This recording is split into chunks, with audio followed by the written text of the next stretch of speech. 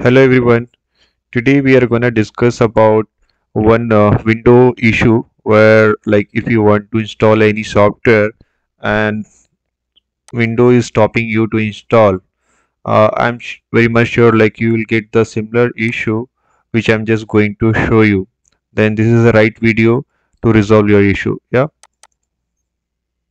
So hopefully you are getting the same window where it's stopping you to install your software in your Windows. So this happen if you buy a new laptop or like if you are using another laptop. So I'll just show you how you can fix this issue. So this is like real example or the real experience which I just faced and resolved my issue as well. So just follow the step what I'm going to do. So here it is showing like change my app recommendation setting. You can just click here. Yeah. And the same time first you need to check inside the app, so just click on the apps. Here there is a first option called install app and the second one is the advanced app setting. So just click here. So once you click, you can see the option called choose where to get apps. So here by default it might selected as Microsoft Store only, and this is the recommended one. So here you can change the option as anywhere. Yeah, however if you are not getting this option at all to choose where to get the app, then what you have to do, most probably your window is having the security mode, that is we called as like S mode. So how to verify that? Just go to the setting, not setting, I mean system.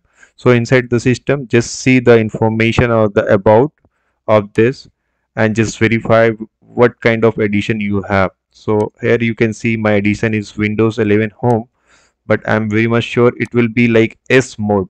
So if you are having like S mode, then definitely you can't install any software. So what you have to do, you have to just again click on the app or system only. Just click on the system. Then there is one option called activation. Just click here on the activation. Yeah. So in activation, you have the activation state. There you'll get another option to activate and you will navigate to the different window. So already I have changed my S mode to like normal mode, that is Windows 11 Home. That's the reason this option is not coming. So if you're finding any difficulties to do that, there is another way to resolve your issue is just click on the get help.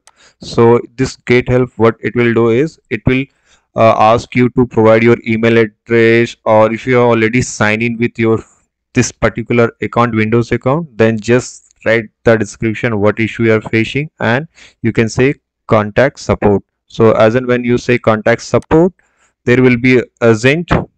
Yeah, just it will ask what kind of issue you are facing. You can say Windows and what category it is. You can say activation, billing, manage, technical support, and say confirm. Yeah, so once you confirm, it will ask chat with support agent in your web browser. You can say yes. So as in say you yes, it will be like a different window. It will open here and you will get the like the queue number.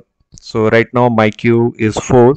So once my turn come up, there will be a window appear here for the chat window, and you can just post your query saying that I'm unable to install this particular software, I'm getting this.